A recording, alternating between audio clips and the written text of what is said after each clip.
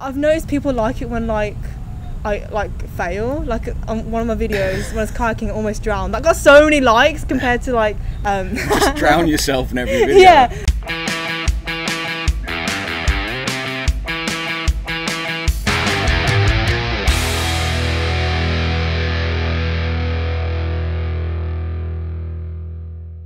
What's up guys, this is Brett here from brettdev.com and we're sitting here over by the Ping River at the co-working cafe, and today I'm joined with Jess, and I've brought Jess onto the channel because she's we met in Pun Space, right? Well no, I messaged you and we met in Grand Canyon. Grand Canyon? Yeah, I like messaged you and I was like, oh hey, do you want to collab? Hey, do you want to meet up? And then like, you know, in Maya, and then like I popped in. Oh hi. yes. So we I met. didn't even know how we met. Yeah, so she messaged me on YouTube, and you've been in Chiang Mai for how long? 5 weeks now. 5 weeks, and you've come here to do like the whole digital nomad thing, and yeah. And you're a travel blogger. Yeah. Blogger. Yeah. Blogger. Yeah. I make travel videos on YouTube. Okay, so I just thought it'd be interesting because I get messages a lot from people saying that they want to come to Chiang Mai, they want to do like YouTube and stuff like that. So hopefully today we can answer some of those questions that those of you might have that want to do kind of a similar thing, right? Well, I'll try. Yeah. I'm not an expert. Okay. So how long have you been doing it for? How long have you been doing like your channel and your vlog? I've been doing it since 2015. Okay. So like when I went to Spain. Right. Like that was like a new travelling opportunity, if you like, and that was the first time living abroad. So I dabbled into it then, and yeah, then I moved back to England and filmed some stuff about my life there. And then coming to Thailand, I've started to take it seriously. So I'm uploading like 3 times a week. So yeah, I kind of say now is when my professional like YouTube career begins, because now I'm actually being consistent. Yeah. Okay. And you don't just do the travel vlogging, right? You also do video editing. Yeah. Well, yeah. With the travel vlogging, obviously video editing comes into play, and yeah, like with YouTube, it's not even just about like filming. A lot of it comes down to video editing, because you've got to create a story, and that's the end result. Like you've got to put it through video editing. So yeah, video editing is like a massive part of it. Yeah. As well. And I think what you're doing is really cool, because like your travel vlog kind of directly influences your other business, like your freelancing business, because you're showcasing like your development skills in your own videos. Like I said to you the other day, like no time is wasted. Yeah. You know? Yeah. Not like PowerPoint. Yeah. Saying it's going to be PowerPoint the other day. But yeah, because basically like I'm in a stage where like I'm freelancing in like different things, well, in video editing, and then there was a point where I thought, oh, I could hit a roadblock, and I thought, oh, maybe I should change my niche to PowerPoint. And like what Brett's saying is that like, yeah, the video editing really complements my own like personal business on YouTube. So yeah, because the thing with YouTube is like you don't make a lot of money doing YouTube, right? No. But the good thing about YouTube is it's like an unbelievable source of free traffic. Oh really? Like if you're comparing it to like it kind of reminds me, YouTube reminds me of like what Google was like 10 years ago. Like the traffic you get is insane, and it's free. Yeah. So even without YouTube paying you, your YouTube channel that you're doing, you should use it to kind of complement something else. Yeah. Do you get what I mean? Yeah. So like obviously if you're doing video editing as a freelancer, you can then showcase your work essentially. Yeah. And it's not like wasted time. I mean, on my description I've put my Upwork link, like... Yeah, perfect. Yeah. I wasn't sure whether to like differentiate the two and think like, oh, like, or being a bit embarrassed about self-promoting, but I don't know. No, I don't think so. I think if like anybody that's doing a YouTube channel, like, and this is like something that I wanted to get into in this video, is because some people message me and they say, I'm coming to Chiang Mai, I'm going to do YouTube. And I'm like, right. And you don't have a job? And they're like, no, I'm going to do YouTube. And it's like, dude, you're not going to make any money, man. Yeah. Like, YouTube doesn't make you money. Yeah. Like tiny bit of money. Like even if I know people that've got like hundreds of thousands of subscribers, and they literally make like 1 or 2 grand a month. Like it doesn't make you, like YouTube ad revenue is like minuscule. So if you're going to put in all that effort and all that time, it's good that it complements something else, you know. Like for me, like I love doing YouTube, I love filming, I love like editing, I love creating a story and stuff, and like I can just easily just spend 10 hours or even more just editing a video. Like, you know, it can be obsessive, and like it's hard for me to balance between like YouTube and work, because like you said, YouTube doesn't make money. Yeah. It comes to the point where I'm like, after 3 days of editing and not talking to a client or applying for jobs, Having like, any money, like I'm like, shit, I need some money now. Let me just like apply for jobs and actually work for my client. Yeah. So it is hard to balance between like what you like doing, your passion, and then also something that makes money, because YouTube, no money in the beginning. Yeah, but the ideal scenario is where if your passion complements your business, right? Yeah. And that's exactly what you should be using it for. And I mean, even if you was doing any business, I think YouTube is just like, people do YouTube for fun, which is fine. Yeah. But like, if you, like for example, if you're one of these people that's coming to Chiang Mai and you want to do it for like a job, like it needs to, you need to be using YouTube as like a traffic source for your business. It's not, YouTube shouldn't be like the thing. Just like you would blog, you know, and drive traffic to a site that you could then make affiliate commissions on or something like that. You should use YouTube for like the same reason. Yeah. You know. So, I mean, what advice would you give to people that are looking to come to do vlogs and stuff like that? Would you advise anything beyond what I've just said with regards to like, number one, you're not going to make any money like doing it. Well, like, I mean, like, you can't really just come here. I mean, I had expectations before I came to Chiang Mai, and like I thought, oh yeah, you can just come here and just, you know, like sort things out and make a living by like learning from people and finding a mentor, whatever. But actually, it's not like that here. You kind of need to have like at least some saving or at least some kind of way to make money. So if you're coming here and you're only going to do YouTube and like you don't have any kind of like income, then I would like suggest you do like a side job, like teaching English, because that's quite easy to get into, or something like that.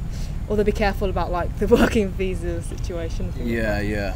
But like with YouTube, like just like take it easy, just do what you like doing. So like don't like get too fixated on like making like an income from it from the start. Do it because you're like experimenting, you know, just make a few vlogs, I don't know, make some like things, like film something that you find interesting. It's like a process, so it's not like overnight you're going to get success. It's more like you do it because you find it interesting. Or in the case of what Brett said, if you have a business already, like if you're a copywriter and you're starting out, you can just film stuff like giving like, for example, 5 tips on like I don't know, on writing XYZ, and then like that can help promote your business. So yeah, exactly. It depends what you want. Is it like a creative outlet, or is it to complement your business, or you just doing it for fun? Like but it's definitely not. I definitely don't think YouTube is like can be a career in itself for some people. Like if you're like Casey Neistat or something, but it's like very far and few between, you know. Yeah. But it's not a bad thing, because like I said, it can drive so much traffic to your business. It's unreal, and that's why you should be using it, I think. Like. But even someone like Casey Neistat, he's like a filmmaker. He like built like his whole career like, I don't know, 30 years ago, and then YouTube's just like it's like a hobby, and then it made him money because he's so good at it. But like for someone that's just starting YouTube, or depending on your background, like if you're already a filmmaker, maybe it's different, because maybe you can freelance in like making films for people, whatever, but and complement your business. But otherwise, and what are your goals for your channel? And you have a blog, right, as well? I don't really update my blog though, because I'm mainly focused on video. My goals for my channel, like I don't really like know as such in detail, but I do kind of want to, in a way, encourage people to also kind of let's say like break the rat race, or whatever, how you want to call it, or like, well, I had an idea, it's not concrete, but like to inspire people to like kind of harness their like inner rebel spirit and like maybe like focus on like Asian females, I don't know, and like this whole theme of overcoming like parental pressure, society pressure and stuff, and maybe eventually have like a talent agency where I connect like budding like creators and also like brands and stuff. But at the moment, like if my channel grows and gains exposure, then I can just like feature creators and like they can like grow as well. Like, something like with a bigger purpose and like involving the community. But right now, like all I can do is just show my journey, because I don't really have that much advice to give. So I'm in the beginning stage as well. But that's the cool thing about the YouTube as well, because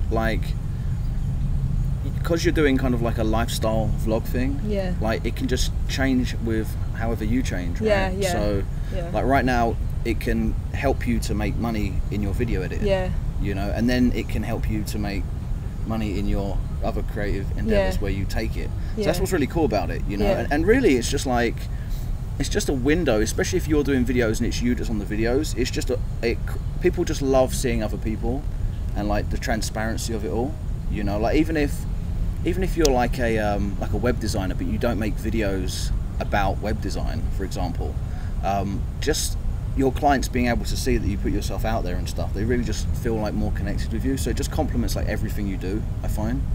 The thing is though, sometimes like I feel like if I'm just filming about myself, it's just like really like, I don't know, like vain. Like that's right. Like, you know, as in like it's just like vlogs, like, because I'm trying to think of how I can add value. So like part of me thinks that like, oh, like I don't know, I should like, you know, provide like informational, like you have videos that are like informational, but like at the same time it's like I only know so much and like I'm learning a lot of the time, so my videos are also about me just learning and doing new things. So but yeah, I don't know, it's like, yeah, well the problem is there's so many different ideas, and I have the same thing with this channel. Like I mean, sometimes I want to create this type of content, and my channel's like a bit of a mix as well. And some people will like some people will like others, but I think you just got to let it evolve to do like whatever you want to do.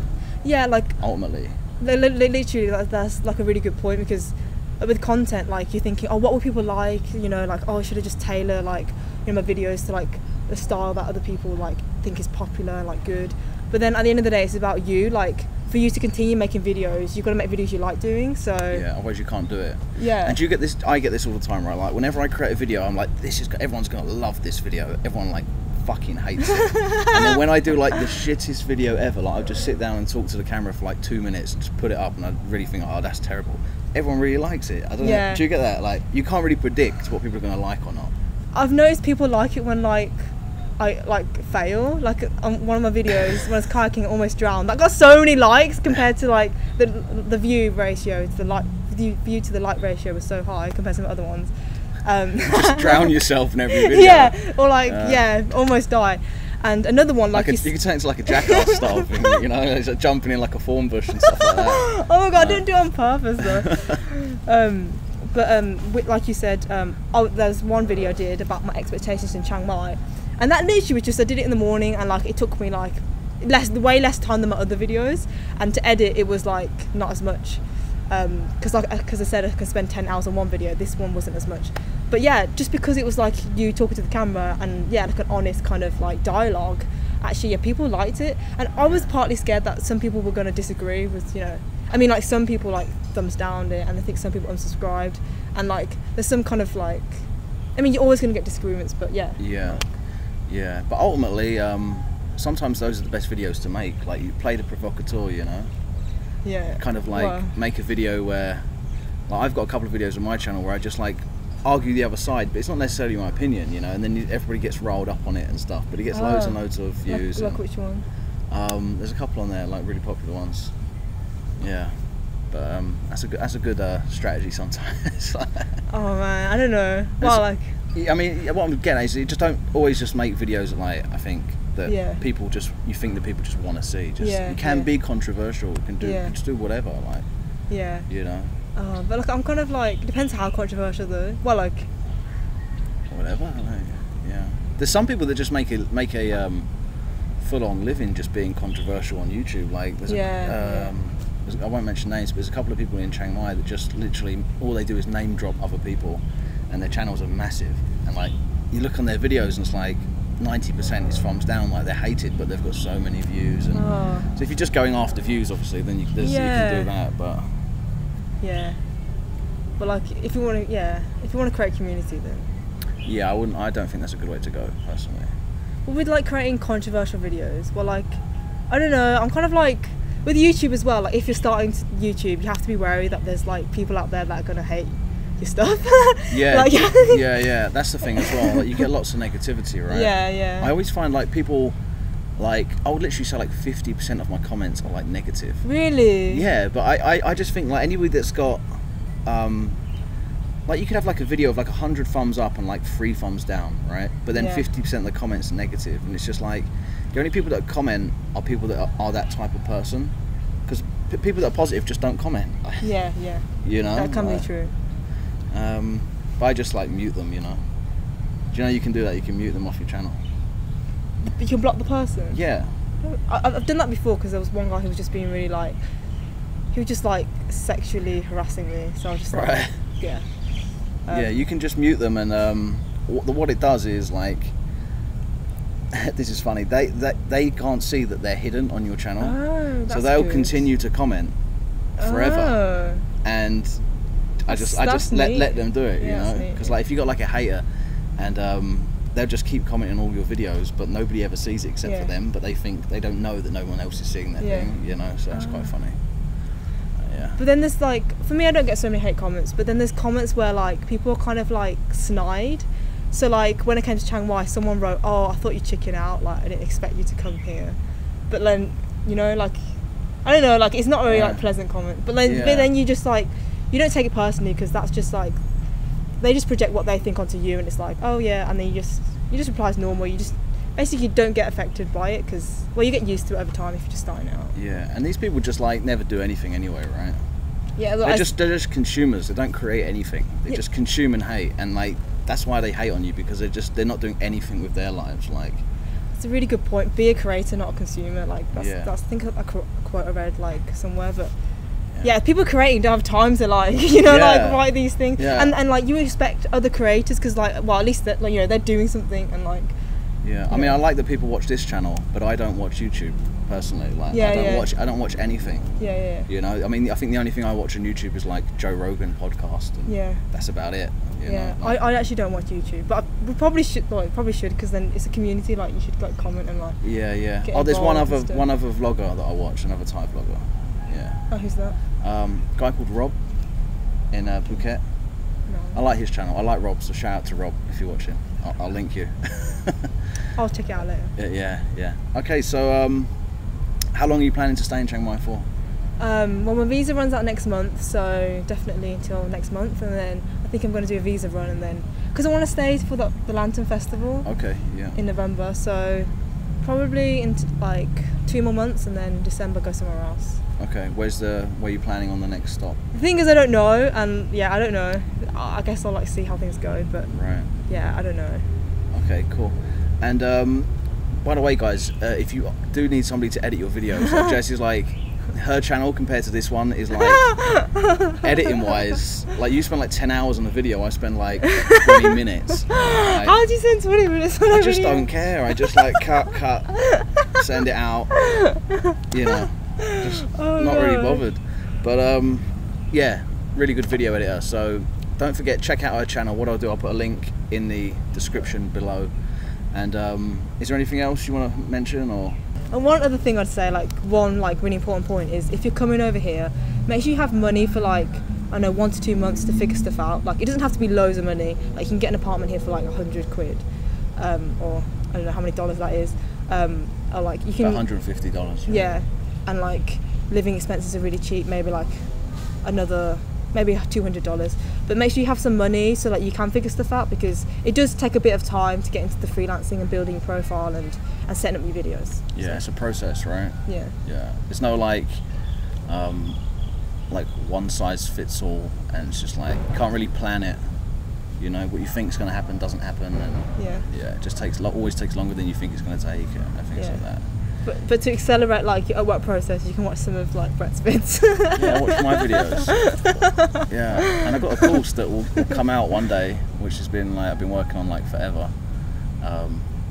So we'll wrap it up there, guys. And anyway, if you want to check out Jess's channel and blog, and I'll put a link in the description.